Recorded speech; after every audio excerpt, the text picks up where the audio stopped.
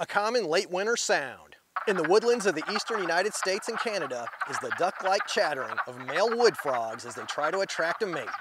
These calls can be heard when 50-degree days are preceded by long, slow rains, which fill the vernal pools wood frogs depend on for breeding. Wood frogs are kind of an odd frog. They spend most of their time in the uplands, only coming to water to breed in the late winter or early spring. Their scientific name, Lithobates sylvatica, translates into litho, stone, bates, who walks or haunts, and sylvatica, among the trees.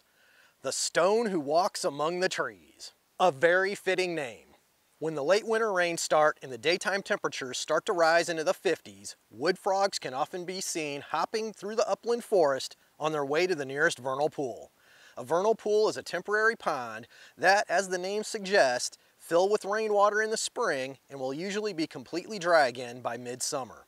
Many other species of critters use these pools for breeding, including many species of salamanders, tree frogs, dragonflies, and the super cool fairy shrimp. The main reason vernal pools are such popular places for breeding amphibians, insects, and crustaceans is since vernal pools are temporary, they don't contain a population of fish, which would quickly eat all their babies and even many of the adults. There is an excellent backyard ecology podcast all about vernal pools that I will link in the description. The males migrate to the pools before the females and begin their chattering soon after they arrive. Interestingly, about 80% of the wood frogs breeding in a vernal pool have returned to their place of birth. When the females, which are generally larger and lighter colored than the males, arrive at the pool, there is already a large congregation of males, and any female that enters the pool is quickly grasped by a male in a breeding grip known as amplexus. While this sounds more like a move in professional wrestling, it is in fact a biological term for the hold the male uses to secure himself to the back of the female. He wraps his front legs around her body just behind her front legs. Think Heimlich maneuver. Only instead of dislodging an obstruction from her windpipe, the tight grip stimulates her to release her jelly-covered eggs, which the male fertilizes as they flow out of her and into the water. After she is done laying her 1,000 to 3,000 eggs, the male will release her and she will exit the pool and return to the uplands for the rest of the year. Males will grab other males and already spawned out females from time to time. Anything that moves is a possible mate for a male that is in breeding mode. But they can differentiate between females ready to breed from the spawned out females and other males simply by the plumpness of their bodies. They quickly release anything but egg-laden females. If you love learning about super cool frogs, then hop on over to that like button. While frog mating is generally a one-on-one affair, sometimes the males get a little over-enthusiastic, especially when the males greatly outnumber the females. When this occurs, what is known as a breeding ball occurs. This is where a whole bunch of males attempt to mate with a single female. Somewhere in the middle of this writhing mass of frog legs and bodies is a female wood frog. The rest are males attempting to fertilize at least a few of her eggs.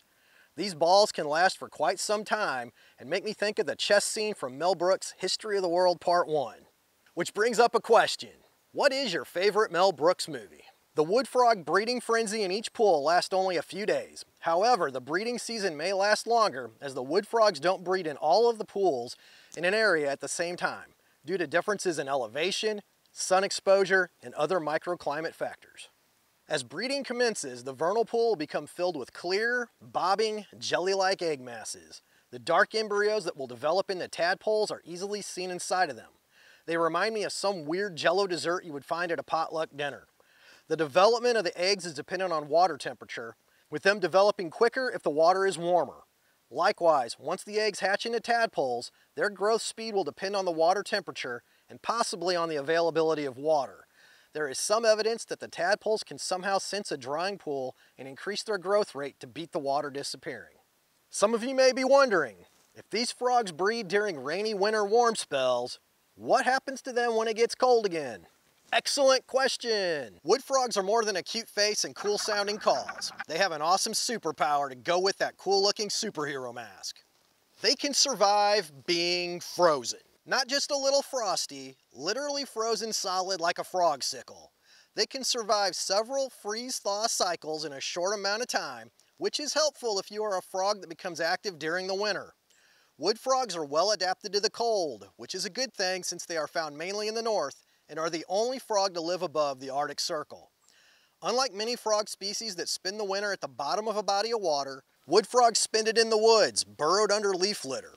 This keeps them out of sight of predators, but doesn't protect them from freezing. As the temps plummet, the wood frog freezes, just like a pack of chicken in your freezer, and its body produces glucose, which helps keep their cells from being damaged. Once fully frozen, up to 2/3 of the water in its body will be ice and look like the shaved ice you get in a snow cone, only packed all around its organs, which take on the look of beef jerky. Even the lenses of their eyes freeze. When it warms up, the wood frog thaws, and the process reverses, and it can go on doing wood frog things with no ill effects. The eggs they leave bobbing in vernal pools are also resistant to freezing and can survive repeated freeze-thaw cycles and still produce viable tadpoles. How cool is that? The tadpoles generally take around 2 months to fully metamorphosize into froglets. As their vernal pool dries up in midsummer, the froglets will disperse into the surrounding forest, where the males will mature for 1 to 2 years and the females for 3 years before returning to their natal vernal pool to breed. Wood frogs are not large frogs, around 1.5 to 3¼ inches from the tip of their nose to their butt, what herpetologists call snout vent length. Their coloration is well suited to the forest environment they live in, mostly browns, greens, grays, and sometimes reds, and it can be quite variable. The females are often more brightly colored than the males. Their small size and cryptic coloration make them tough to find out in the woods, and even in areas where they are common, wood frogs are often only seen during their short breeding season. The late winter breeding frenzy of the wood frog is a spectacle to behold and to hear, and is a sure sign spring is not too far away. But they aren't the only critter to breed at this time of year. There is a common mammal that breeds during the late winter, and you may see it, or more likely smell it. And to learn all about it, check out this video and be sure to get out and explore nature in your backyard.